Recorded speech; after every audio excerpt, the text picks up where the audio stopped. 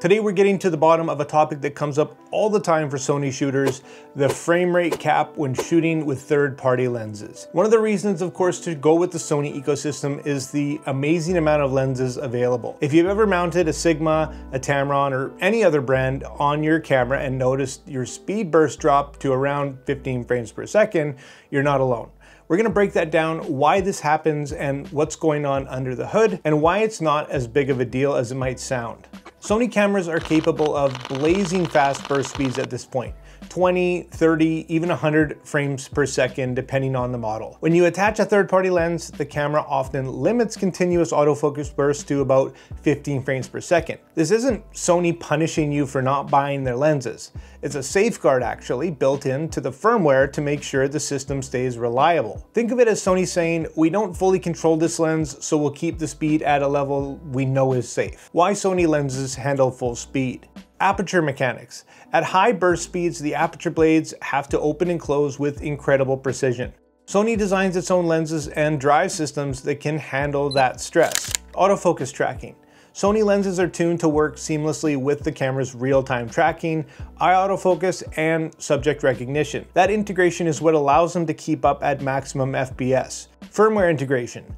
Because Sony controls both the lens and the body, they can guarantee everything stays in sync. That's why their native glass can push the limits without breaking down. Yes, it comes at a cost, but if you need that utmost performance, there's really no replacement. Why third-party lenses get capped? Different designs. Every lens is built differently. Some telephotos have heavy glass elements that simply can't move fast enough. Others use aperture motors that aren't designed for rapid bursts. Autofocus protocol differences. Third-party lenses don't always fully support Sony's proprietary tracking algorithms. Limiting frames per second ensures autofocus accuracy doesn't collapse when you're shooting fast. Firmware limits.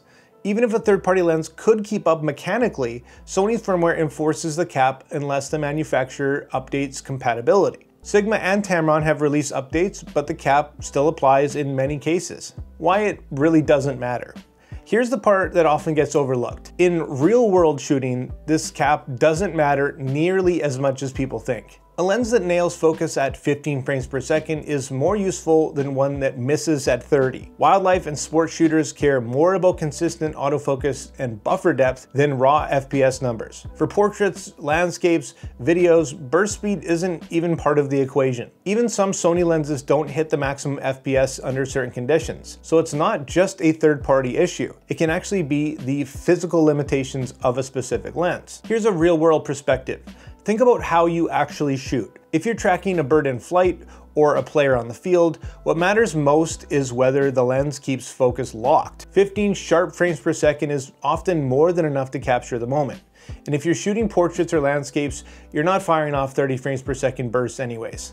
The cap is irrelevant in those scenarios. So the takeaway, the FPS cap is a safeguard, not a punishment. It reflects differences in lens design, autofocus integration, and firmware support. If you want guaranteed full speed bursts, stick with the Sony glass that's designed for it. If you're using third-party lenses that, of course, do come at a cheaper price, expect excellent performance, just capped at a level that ensures stability. At the end of the day, don't stress about the numbers. What matters is sharp, consistent focus. And in that respect, both Sony and third-party lenses deliver where it counts. Thanks so much for watching this video, guys. If it did help you out, if you like this type of content, make sure you hit that like and subscribe button, join the community, drop all your questions and your comments down below, and like always, make mistakes, be yourself, and get out there and take some more pictures. See you next time.